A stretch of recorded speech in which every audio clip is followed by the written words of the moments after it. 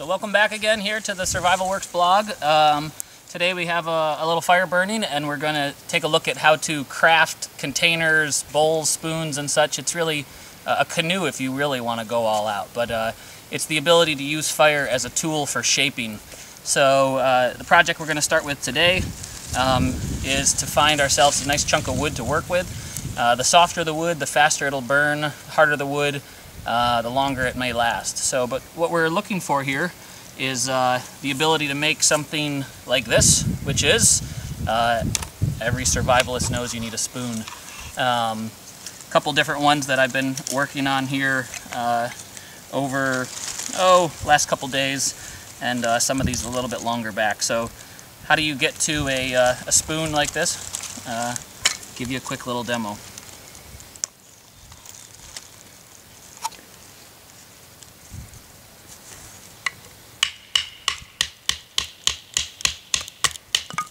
So first thing that I wanted to do was to find the right piece of wood.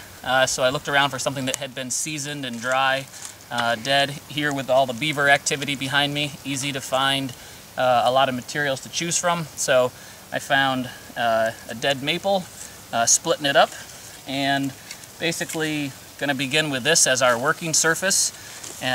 You can kind of see where we're going to head to, a little bit of char spot that we can then scrape out using rocks or sticks. And once that's kind of scraped out and you get it to the sort of looking the way you want, the feel and shape that you want, you can actually start to, carve this down to create the spoon that you're looking for. So I'll bring you in a little bit closer and we'll show you kind of how we take the coals from the fire and we get them up here onto the wood and do this coal burning thing.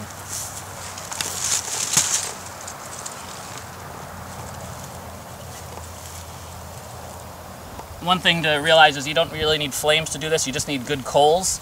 And the type of wood that you use to make the fire is very important.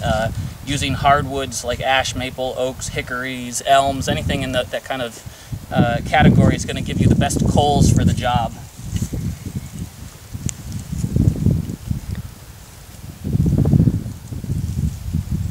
So really we're just starting out with an ember.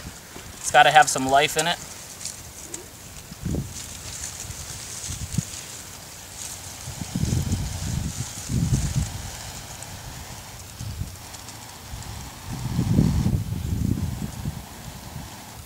I don't know if you can see it from back there, but it should be glowing orange. If you're blowing on something that's just a black chunk and nothing's happening, you're just being silly.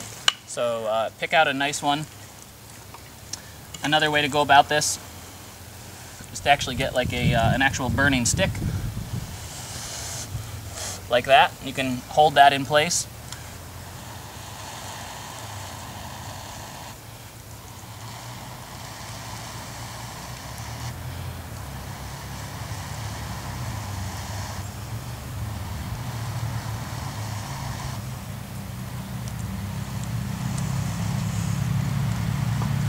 We're going to approach this cooking show style, right? So as opposed to having you watch me work on this for the next, honestly, 10 minutes. It's not that long of a process to get it, but carving and all. We'll just kind of do a little fancy film footage and take you there.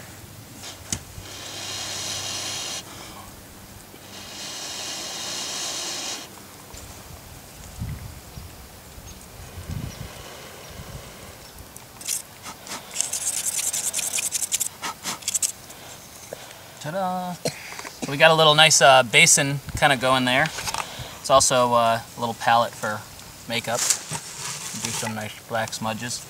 Yeah, don't worry about getting too dirty here. It's good stuff. So now we're going to bust out our knife and kind of blank the spoon out.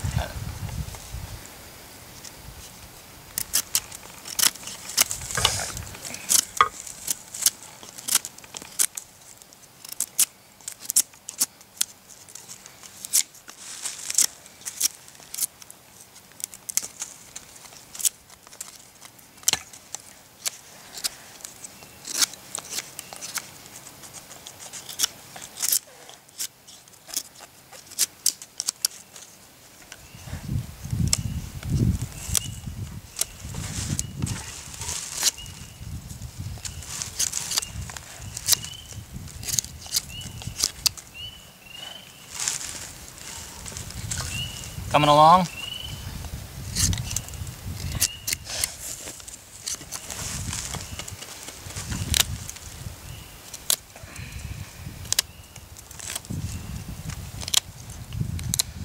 So something to know about coal burning is that this was a limb from a tree here, and the sides are fairly strong because of the way the grain runs, but the end part here is going to be the weak spot. So whenever you're coal burning, just know that if you've cut the log into a section or the limb or the branch, that the sides can get fairly thin, but the ends where you cut have a tendency to break out, depending on the species of wood. But so leaving a little bit of extra space up there.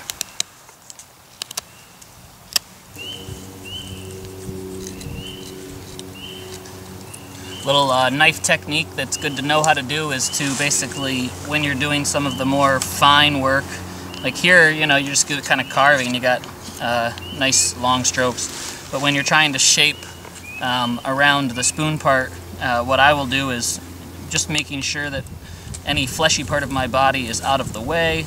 In other words, the knife always starts in front of my skin.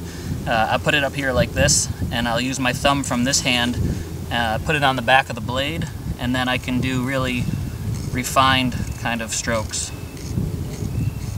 And really the motion is a little like this, kind of revving up the handlebar on the motorcycle type move.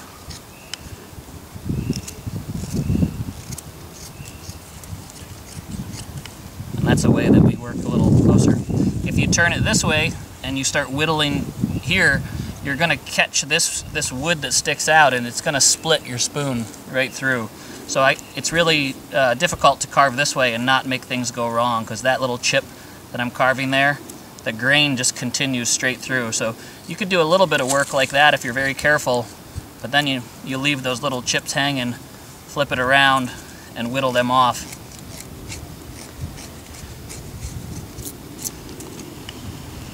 So depending on what shape you want to go for, you're looking for, you know, kind of the sky's the limit as far as your sort of artistic expression. This was one that I made where I just kind of found this natural ridge line and sort of worked with it. A couple that I cranked out yesterday haven't been sanded or finished yet, but more standard looking. This kind of funky one here, this was a fun one where I wanted to see if I could do this whole process without using a knife. So I actually started with a chunk of wood, a limb off of a basswood tree, and basically I burnt the stick in the fire, and then I ground this on a rock to get the shape. And same down here, basically the whole thing was crafted just with fire. The way I got these little kind of weaves going back and forth in here was by using a burning stick like this, and I would basically set this on a burning stick and let it kind of burn a distance into the wood. I did that here and I did that here, and then I would basically grind this down. So the reason this one's all black and ebony looking is just because it's been in the fire. So lots of ways that you can do this whole coal burning thing. I think we'll put a pause on it there, and in a future one, I will show you how to use rocks as sandpaper, getting burnishes and kind of shaping it to get to the refined product from the kind of blanked out piece here. So thanks again for joining us on the SurvivalWorks blog. You can find us on Facebook or at survivalworks.net.